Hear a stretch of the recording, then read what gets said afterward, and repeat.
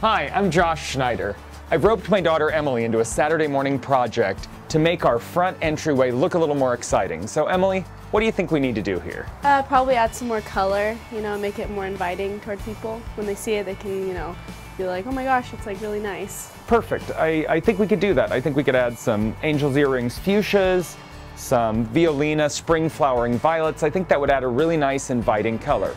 Let's get started.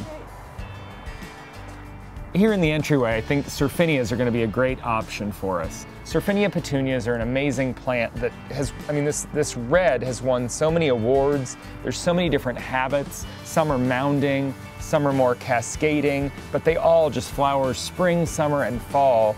Just constant color, they're easy to take care of, and so I think the Surfinias will work really well here.